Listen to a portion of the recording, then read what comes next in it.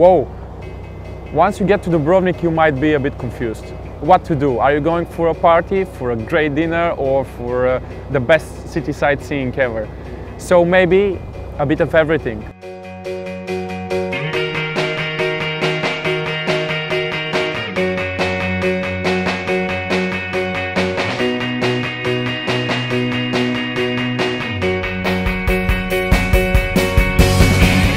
I guess Dubrovnik was one of the highlights for me.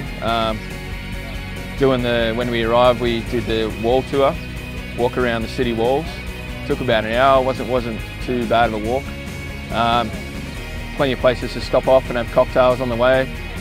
Jump off the walls if that's what you're into, and then go out to the boat, freshen up, and then head into town for the night out. Have some dinner first at one of the partner restaurants, which we did, the Ragusa 2. And then we head down to the partner bar, which was Sky Bar, and yeah, free shots on arrival, obviously, and yeah, it went well into the night. It was good fun.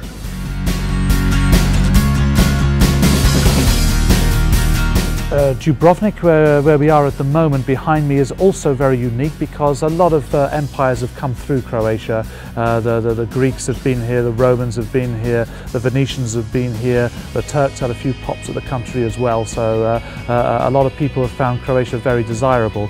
But Dubrovnik's big, unique aspect, or the unique thing about Dubrovnik is the fact that it prides itself on having a big chunk of its history as an independent city, a free port, a free trade area.